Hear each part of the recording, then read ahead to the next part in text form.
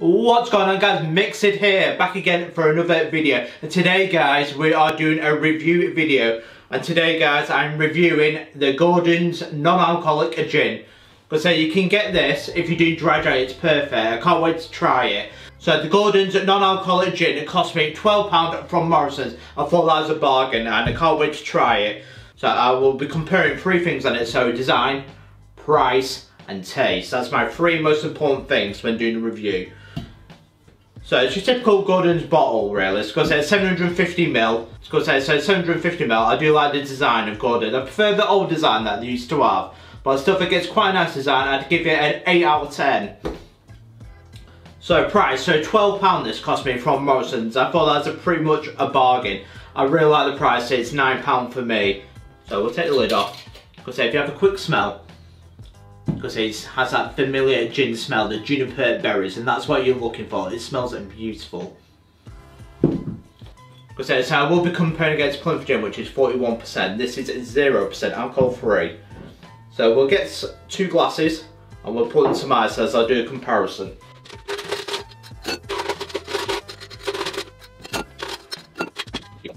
So the first thing we'll be doing, guys, is the Gordon's alcohol free gin.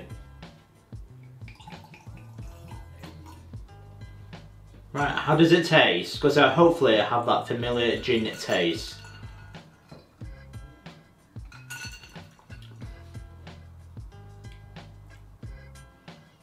That's refreshing, that's beautiful. I could actually drink this straight up by itself like that on the rocks. That's beautiful. It's because I can certainly see a few mocktails with this. This is a great base, and that tastes beautifully. I think that's a 9 out of 10 for me. It's because I really enjoy that. So now I'll be doing a taste note comparison against actual gin, 41% Plymouth Gin.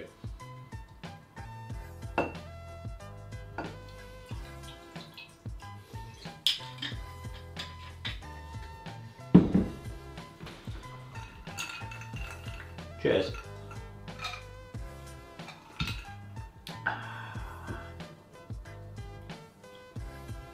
There it is, that beautiful sour taste. Because the non-alcoholic, it's a little bit sweeter than actual gin like that. With gin, it's got that bittery taste to it. It's got a juniper smell, a nice smell. But it's a little bit different. It's a lot sweeter than non-alcoholic version, and I'd certainly recommend it, I would. But because you won't be let down. Because it's not, for the tasting notes, it's not your usual gin taste, like that sour taste. Very nice. It's like that, usually you wouldn't drink a gin by itself, but the non-alcoholic version, this is a lot more sweeter than actual gin.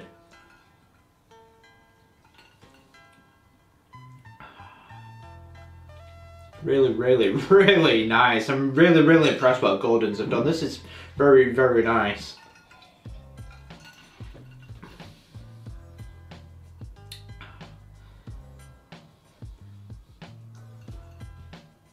So the difference is, it's a lot more sweet, like I'm saying, like that. It's got the usual botanicals in it. It's got that nice juniper smell. But it just doesn't taste, it tastes a little bit different from your normal gin like that. It's a bit more sweet than non-alcoholic version, but I really like it like that. Don't get me wrong, I do like gin.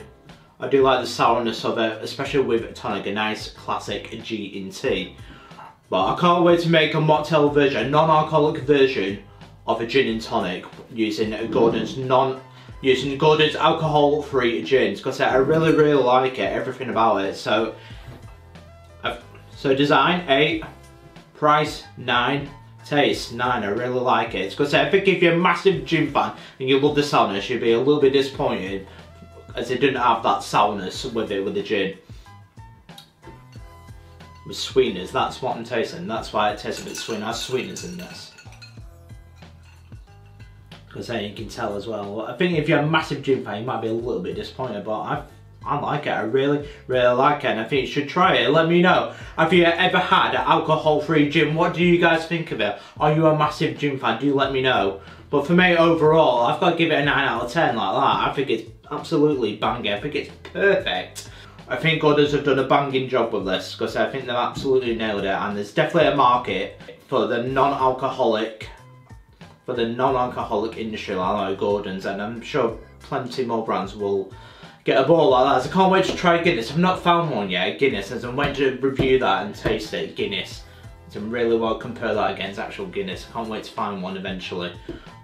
As I'm still looking for a Copperberry Tropical one as well, the non-alcoholic version of that. But that is Gordon's. Because I do recommend you buy it. Because I do let me know, guys. Do you prefer actual gin or the non-alcoholic version? Do they taste alike? To me, there is difference there, but I like it. Because I'm not a massive fan of gin like that, the sourness.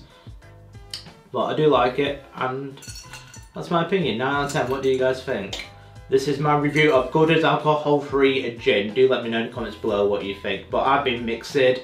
Hope you enjoyed the video, guys. Don't forget to like and subscribe, as it really does help the channel grow. And if you are doing dry January, I would recommend this to make a non-alcoholic gin and tonic, or many of your favourite gin cocktails like that as well. And I will see you guys for my next mocktail video.